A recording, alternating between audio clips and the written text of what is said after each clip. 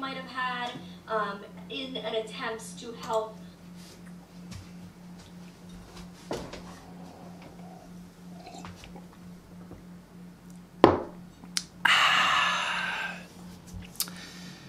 Morning YouTube done, coffee done, was just watching Molly's amazing videos. You should definitely check her out. She's a one amazing piece of YouTuber, Molly Burke. I'll link her channel down in the description.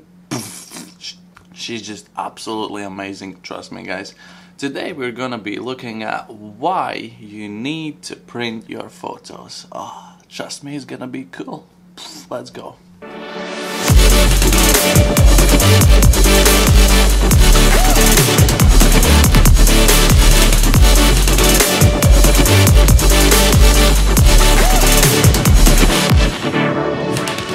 If you look around my house, for example living room or bedroom, you will see I have many printed photos, because a printed photo has much more value than just digital. I know nowadays everything's digital, Instagram, Facebook and whatever other website, everything's on the screen, everything's LED backlit, bright and nice looking, but you don't really understand your photography until you have printed some of the photos, because you might end up with totally different results. Looking at the photo, oh man, this was looking really great on the screen, but in the photo, actual printed photo, it looks like crap. If I would like to sell this to someone, this is no good, I need to change something in my photography.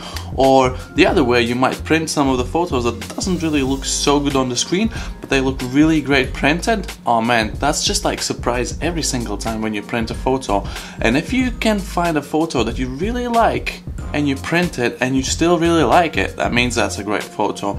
We're gonna go to the nearest Kodak printing shop, whatever you call that, today, and we're gonna be printing a couple of photos. I hope we're gonna get some custom sizes, because I kinda like to get some big prints, well, sort of big prints for me. I know this cool Kodak Express photo printing place in Kirkcaldy in High Street that I always go and print my photos. I've always printed like 16 by 12 inches and stuff like that, some panoramic shots as well, like 20 by 8 or stuff like that. But I've never really asked them about custom sizes, so I would like to take this photo new size, like something really big, something like 25 inches to something, I don't know.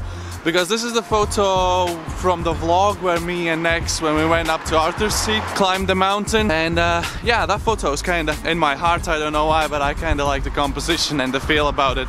And like, sometimes you just need to hang it up, I don't know, in your office or someone else's office, or print it as a gift to sort of, I don't know, inspire others or inspire yourself for a darker day when you wake up and you don't feel like doing things. You're gonna look at this photo and you're gonna think, yeah, that's cool, I can do this, let's go.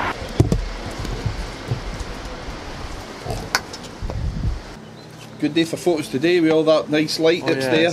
Yeah, sometimes, you know, softer with all the clouds. Yeah, Matthew set his alarm last Sunday very early, went up to the Devil's Pool, put up an Aberfoyle and went into the waterfalls, and he was absolutely, I think you get the heat back in you on Tuesday, didn't you? Yeah, so just to get a photograph.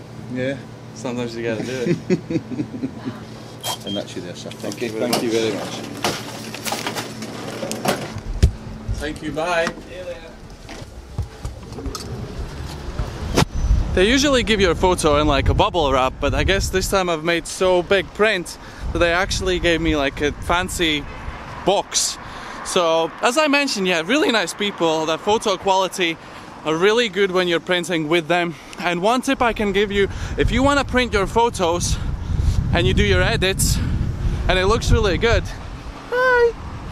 and it looks really good on your screen, then you should make it slightly brighter than you would like when you look in the screen, because when you're gonna print the photo, it's gonna be slightly darker. That's kind of weird. I'm crossing the street and there are people that I know in the car waving at me.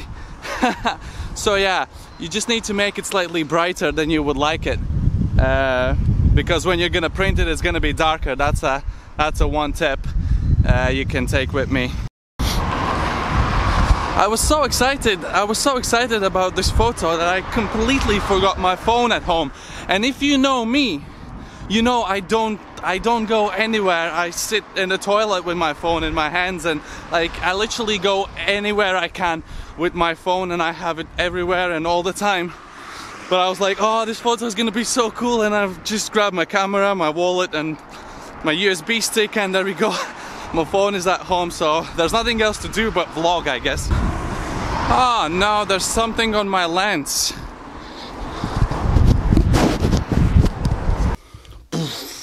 We're home.